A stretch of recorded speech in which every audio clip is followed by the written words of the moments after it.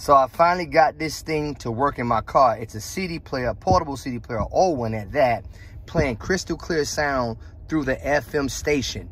It's not Bluetooth because the new cars, I'm in the 2022 Nissan Rogue, and most of these cars have Bluetooth, but they're only pinging one way. They're not allowing you to plug any kind of third-party Bluetooth unless it's a phone. It has to be an iPhone or Android. You must use some kind of paid app like a Spotify or something like that, or you have to use a Sirius now, or satellite radio.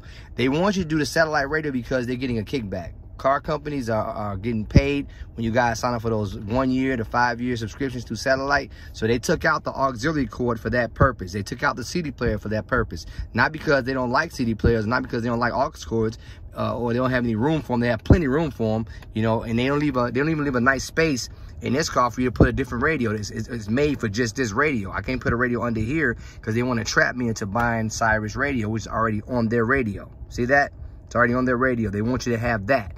Now, Bluetooth is not universal. Like I said, you can only ping out. That means I would have to turn on Bluetooth here, and on my phone, I'll see Rogue, Nissan Rogue. But if I have a device like this device here and it's Bluetooth, there's no screen that says Rogue on here, so I can't connect it because it doesn't see this as a Bluetooth device in here. I can't connect nothing in there saying Bluetooth. So it's only a one-way transmitting, not a receiving in on these cars. So they deliberately do that. So you have to work around it. And I worked around it with this little unit right here. I'm going to leave a description under the bottom. And all I did with this was go to the FM station.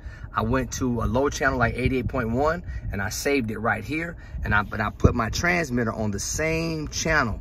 It's on the same channel, 88.1, and it's playing through this thing flawlessly. Now there are some transmitters out there that don't sound good. I tried one from Walmart. It's called On, and it sounds like crap.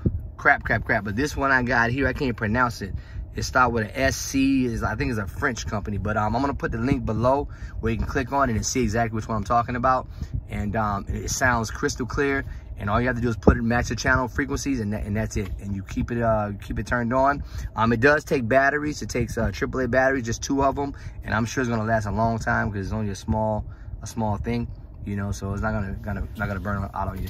But that's it, man. Get yourself one of these units and get your CDs back playing, and don't be pigeonholed into or tricked into getting Sirius radio or any other kind of subscription if you don't really want that. You know what I mean? You may just want to play your CDs. You may just want to play your old iPod, you know, and plug in the auxiliary cable into it. And, you know, them taking out the auxiliary cable here and taking out the CD player is really, really ridiculous.